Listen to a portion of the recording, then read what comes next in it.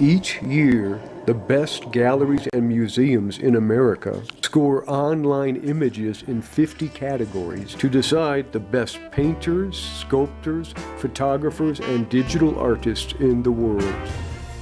In 2019, artists from 63 countries competed.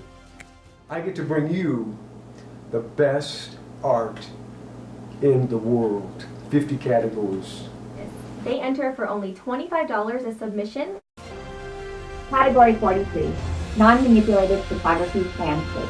There's a three-way tie for first place in landscape photography. Russian photographer Fedor Lashkov wins for Creativity Ladoga. American Margie Mackerel also wins first for Grand Canyon Surprise. And United Kingdom Ken Trevor also wins first for Bay of Solitude. Viral Padilla from India ties for second place with The Last Light.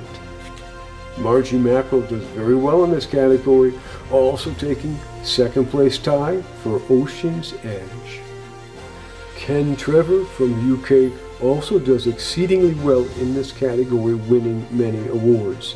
One is second place tie for Electrical Storm. And Trevor takes third place for Young Crops Under Storm Clouds. Trevor also ties for fourth place with Silk Waterfall.